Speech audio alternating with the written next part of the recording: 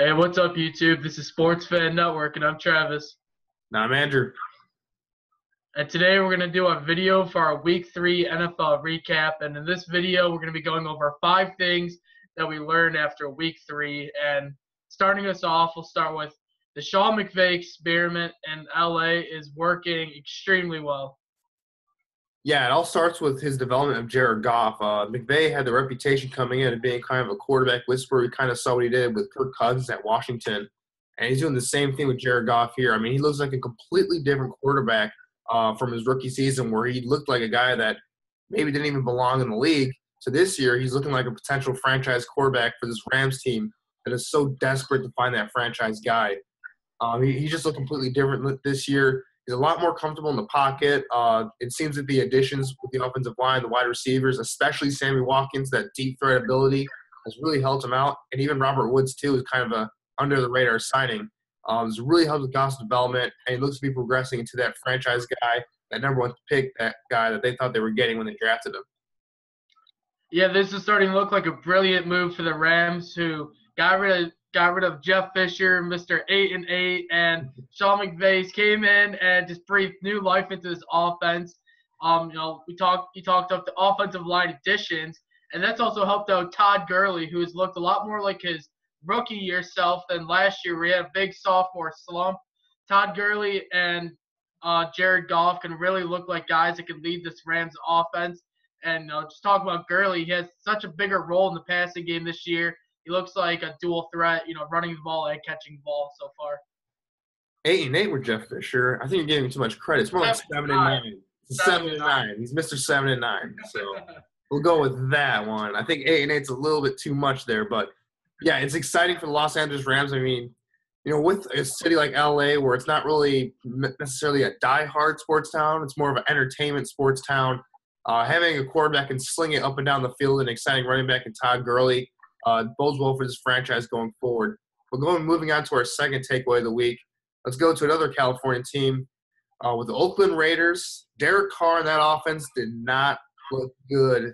They really had a really terrible week against Washington on Sunday night. Yeah, they looked really, really bad, and a lot of people thought Oakland and their high-powered offense would just roll into the nation's capital and just really control this game. And it ended up being the Redskins' defense that ended up stealing the show. They ended up holding Derek Carr to only 118 passing yards. He had 1 touchdown, but he also had 2 interceptions. And they were able to sack him 4 times. And they were really able to disrupt this offense. And credit to the Redskins' defense. No one really gave them a shot, considering they're at home, and they played really well.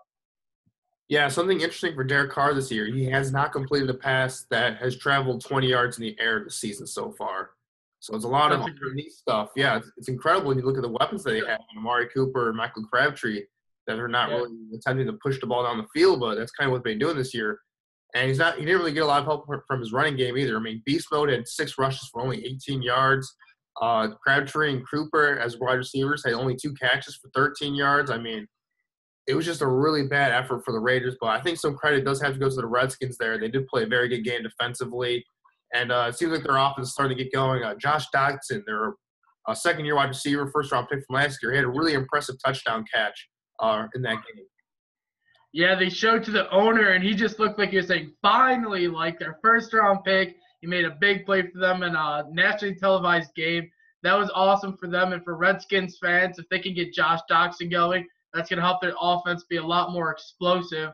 But moving on to the next match, the next thing we learned from Week 3 is that there's a lot of teams that were favorites going in that got upset. Baltimore got embarrassed in London. You had Denver falling to the Bills, which is extremely surprising. But the one I want to talk about is that the Bears were able to upset the Steelers in overtime. Yeah, I definitely want to talk about this too. Bears fan here. I mean, heck yeah. For the Bears, it all started with the running game here. I mean, they have a 2-headed monster, it seems like, right here with Jordan Howard and Tariq Cohen. Just going over Jordan Howard's stats, 23 carries, 138 yards, 2 touchdowns, including the game-winning touchdown in overtime. And he's doing that with a sprained AC joint in his right shoulder. So he was toughing it out. He had to be pulled out of the game twice due to injuries. And just you could tell during the game that shoulder was really bothering him throughout. And he toughed it out and really led this team to a victory. And Tariq Cohen, the kind of lightning to Jordan Howard's thunder, 12 carries for 78 yards. Probably should have had more yards and a touchdown because he did not step out of bounds on that overtime play. Are you going on the record? He did not step He out did of not bounds. step out of the bounds. That was one of the most entertaining runs I've ever seen. This dude's just straight up electric, and I mean, they accounted for about 90%, I think, of the yards the Bears had in that game. Mike Glennon only threw for 101 yards, and a lot of those were check downs to Tariq Cohen and Jordan Howard. So they only had one catch from a wide receiver in this game for the Bears. I mean, just completely old school, like old-fashioned football here, relying on that defense. They really shut down Ben Roethlisberger and that Pittsburgh offense. Yeah, talk about old school football, running the clock, running the ball, controlling the clock, playing good defense. That's what the Bears have been playing this year. And in a game where it's all about the aerial attack, they're going back to the old roots. It's a lot of fun to watch. And, man, watching Tariq Cohen play, he just looks like a video game player out there. He's making people miss and just miss badly. I mean, he looks like a Darren Sproles in his prime, and I think this kid's got a really bright future. Yeah, he's just exciting to watch, and he really complements Jordan Howard's skill set well, where Jordan Howard's more of a one-cut power back, and Tariq Cohen can come out there and just really change it up for the defense, give them a new look. But let's talk about this defense for the Bears here. I mean, they held Le'Veon Bell to 61 yards rushing in this one, and they got to Big Ben 3 times, sacking him 3 times. Even though they really only rushed 3 or 4 guys for most of the game, they didn't really blitz a lot in this game. Yeah, that defensive line really controlled the trenches up front. Really, they're in the backfield a lot, getting to Le'Veon Bell. They didn't let him get going, which is key. We talk about the Steelers' offense, and it seems like they got all these elite dynamic players, but they all can't – they all have individual good games, but they all can't play one solid good game. But the Bears' defense, going into this year, we thought they were going to be really good. And, for the first 2 of the 3 games, they've looked really sharp. But there's one thing I got to talk about in this game, and this is probably going to be the fail of the year. Marcus Cooper, what the heck were you doing, man? I mean, the blocked kickoff just fell into his arms and just stopped running like 15 yards from the end zone. It just looked like he stopped on the 1 and lost the ball. Man, when I saw that, I could not believe it because I knew this was a close game and that's a difference-making play. Once that happened, I thought they were just going to kill the Bears, losing those points. I didn't think they could win this game, but they ended up holding on. But wow, what a fail! Yeah, if the Bears would have lost that one, Marcus Cooper would have been a really vilified figure in the Bears in Chicago for a couple of weeks here. That was obviously a dumb play. Lack of concentration for sure for Marcus Cooper. I thought he did have a pretty good game in the secondary, though. He only allowed 1 catch on 9 targets, which is pretty impressive since he had the task of taking out Antonio Brown and some of those other weapons they have for Pittsburgh. So other than that, really just god-awful play there. Played pretty solid. That was pretty bad. Yeah, I'd like to point out that he could have 3 interceptions, and all people are going to talk about is what are you doing on that play. So unfortunately, he could have had a great game. People still would have talked about it. But I want to move on to the next thing we learned, and that is that Cam Newton looks absolutely terrible against this really bad Saints defense. What were your thoughts on this?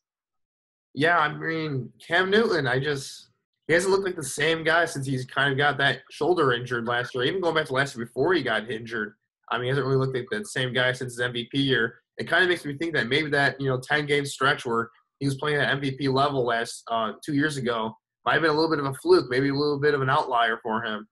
He just hasn't looked like that same type of guy.